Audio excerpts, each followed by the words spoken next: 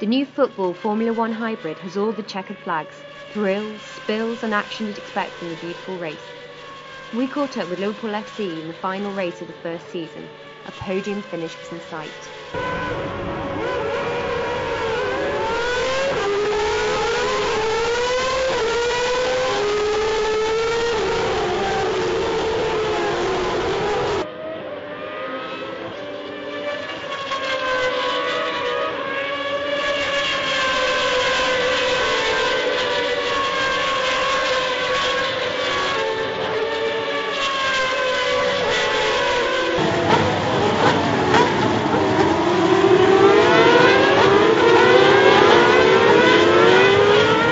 But after leading in the first race, disaster struck.